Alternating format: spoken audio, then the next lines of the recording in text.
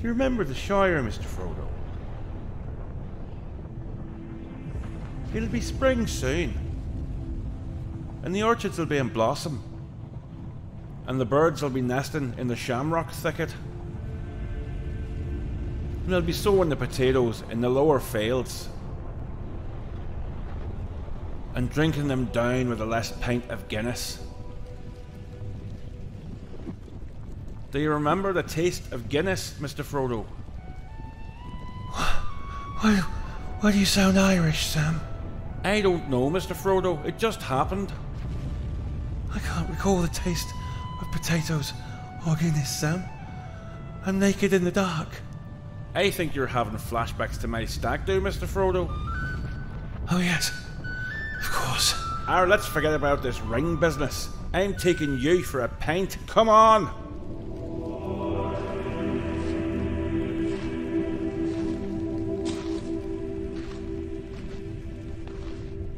Can the Rings of Power go a single day without annoying, well, a new group of people? I don't think that should be rhetorical, but I mean, it isn't rhetorical because I don't think they can go a single day, but it has been funny watching the media kind of turn on it, kind of go from this positive thing to finally start saying like, hey, wow, like nobody's really talking about this show, to, you know, there's like one guy at Forbes, Eric Kane, who really came out early and was pointing out a lot of the problems with the show. Even Paul Tassi over at Forbes did point out some negative stuff. But now we're getting even more people, and now a whole new group of angry, offended people are coming after the diverse and inclusive Rings of Power. So you open yourself up to this stuff, don't you?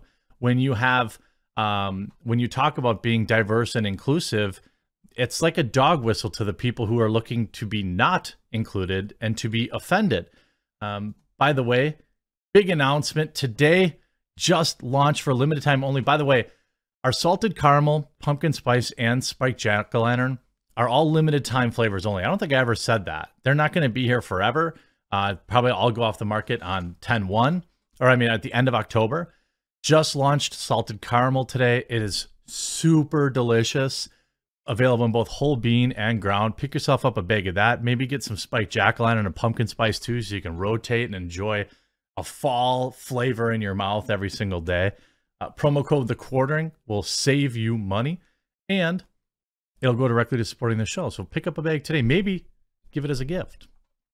So the Rings of Power has been squeezing out a few reviews a day, like 6 or 7 reviews a day they're allowing on their website, which it now is at 18,300 reviews, and it's remained at exactly 3.2 out of 4. I can't remember exactly what it was at. It was at either a 3.4 or a 3.2 when it said, you know, when it started the shenanigans with, you know, by deleting 5,000 negative reviews, which I thought was curious, and then only bringing it back after serious backlash. And you look at, again, most recent reviews, what is this, about 10 of them? 8 of the 10 are 1 star, 2, 3, 4, 5, 6 1 star, 1 2 star. So 7 are either 1 star or 2 star, and then there's a single 4. And as I've always said, like, if you enjoy the show, you win. Like, no matter what, no matter, like, yes, this is the content cycle, right? People are talking about Rings of Power. People are criticizing Rings of Power. That's just what it is. But if you are watching a piece of content, listening to a record, reading a comic book, reading a manga, whatever the case is, and you enjoy it, you win. I always want to make that clear. Now, the show, sitting at a 3.2 on Amazon, had a new couple of hit pieces out, essentially. This from The Guardian, written today. Irish people have faced centuries of discrimination. Why are Lord of the Rings accents so offensively bad? And we've actually talked about this. There was an article before the show even launched. Now The Guardian's picking up on it. What is this, famine cosplay? Asked Ed Power in the Irish Times after glimpsing the Harfoots wandering around Middle-earth in Lord of the Rings of Power. In the weeks since then, he has been far from the only person to object. Simpleton proto-hobbits, who, Power wrote, were rosy cheeks slathered in muck, wearing twigs in their hair, and speaking stage Irish accents that make the cast of the Wild Mountain Thyme sound like Daniel Day-Lewis. Indeed, Amazon's multi-million-dollar series has upset just about everybody since it debuted on the streaming platform. You have the Tolkien scholars who say it's not Tolkien, the anti-Amazon folk who object to the company as a whole and the vast amount of spent on the series. I really haven't seen much of that. And those who see the Harfoot's accents as, at worst, clumsy, tone-deaf cultural appropriation and a reinforcement of negative stereotypes. Far less legitimately and more malevolently, you have an uproar of actors of color being cast in the series. But considering Amazon's commitment to that welcome diversification of Middle-earth, the fact that no one in production stopped to consider that Irish people might be upset by the Harfoots is especially baffling. Why, they're white. Like, are you kidding? Is it weird that I have to say that? Like, I've kind of just started saying that now. Because that's why. Right? That's why no one asked or cared. It's because they're white. Leith McPherson is a dialect coach on the Rings of Power and has 25 years experience in the field. Having worked on Peter Jackson's Hobbit trilogy, among other films, in various interviews has spoken of the research and craft involved in coaching dialect on a project of this scale. And in an interview with Inverse, she said that the aim was to make sure an accent doesn't take audiences to their nanas down the road. The Harfoots then speak with an Irish base to their accent, but she continued that they do not speak as if they're from a particular cross street in Dublin. I mean, maybe? Maybe? I mean, I imagine that, like, people with distinct accents, I suppose I have a distinct accent to people. I are probably always nitpicking when people try to sound like them. It's like when people, mimic the Midwest. They have an upward inflection, and they think we all talk like this. We're gonna go down to the snack shack. We're gonna go whack a few balls at the driving range. Like, yeah, maybe in Sheboygan or northern Wisconsin, but like, we don't talk like that in southern Wisconsin and Minnesota. Not everyone's a Yooper in Michigan, like all this stuff. So, I mean, yeah, I don't sweat it. It's not like offending me on a cultural core level. But like and then you see this article by Paul Tassi, finally getting on the truth serum. Metrics indicate House of the Dragon interest near double Rings of Power. I'm frankly a little tired of people telling me I shouldn't be comparing House of the Dragon to the Rings of Power. Two fantasy series with huge budgets on giant streaming services. Not to mention Amazon's entire goal in sinking as much money as they have into Lord of the Rings universe was to have their own version of Game of Thrones, which House of the Dragon has been spun out of. And as such, I do think it's worth noting that so far things seem to be going a bit better for House of the Dragon compared to Rings of Power. And no, I'm not talking about the audience score, but sure also those. Now, we talked about this. Is Paul Tassi's covering this article that we talked about. And like, they're extremely basic calculations. Like, anyone can see that Google searches for House of the Dragon have been close to double to that of Rings of Power most of the time. And third-party services are tracking similar results. Of course, we see the House of the Dragon at 55x, Rings of Power at 3x. Parrot Analytics, which measures audience demand for a series, projects that while House of the Dragon's at 55x of the demand shows series they measure, the Rings of Power is 30x, a little less than half. Amazon is very much pot committed to the Rings of Power. No matter what happens, they have front-loaded their investment in the series, which should reportedly run for 5 seasons and will likely see it through to the end. It has certainly performed well for Amazon Prime series, as the service's biggest debut ever. But again, compared to the rivals on HBO and Netflix, I'm not sure it's a breakout on the level they wanted, with interest lagging behind both House of the Dragon and even She-Hulk.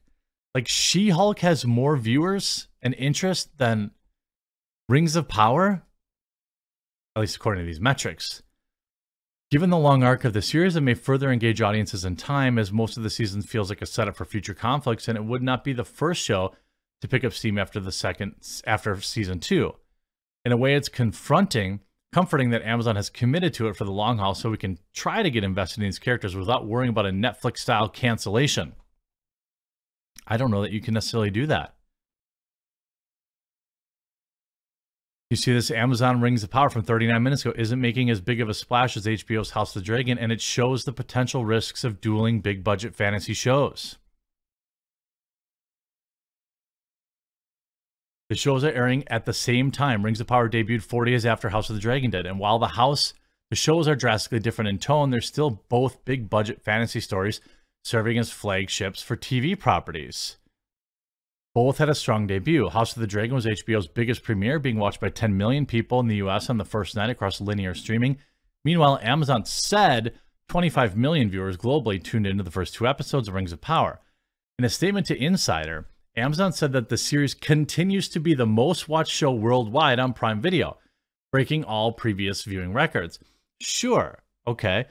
But the Rings of Power is still experiencing other pitfalls, those of a new series trying to cater to a pre-existing but emphatic fan base, while also trying to reel in new fans unfamiliar with its immense mythology, all while other series of similar calibers air at the same time. Google Trends show that searches related to House of the Dragon spike with impressive consistency weekly after each episode, showing sustained interest. Searches related to the Rings of Power, however, peaked after its debut.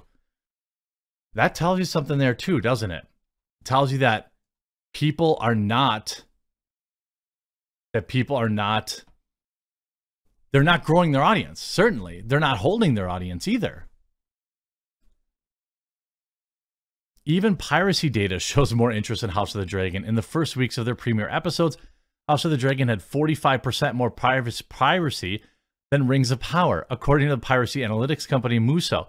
That spiked with the second episodes when House of the Dragon was pirated 127% more, almost more than double. Prime Video is available in over 200 countries, while HBO Max is only in 60. But the explosion in piracy for House of the Dragon between the episodes 1 and 2 shows growing demand. Rings of Power is struggling to escape poor audience reviews. What has been well received by critics, overall critical score on Rotten Tomatoes audience have seemed at first glance less enthusiastic. It has a 39% overall audience score on Rotten Tomatoes and a 2.4 out of 10 on Metacritic.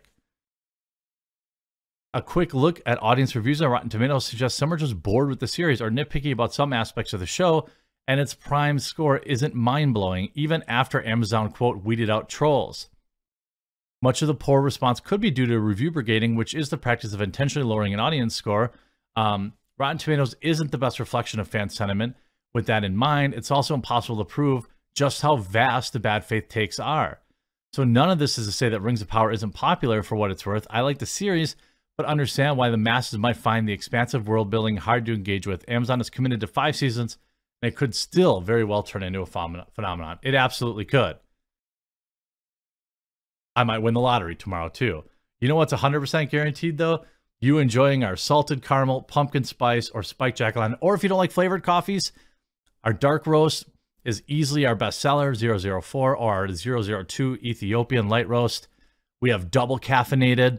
We also have a few spots left in our Roaster's Choice program, which is a monthly tour of small, super small batch coffees from around the world. If you're a coffee aficionado, you definitely want to join this. Promo code TheQuartering to save. We'll talk to you again real soon.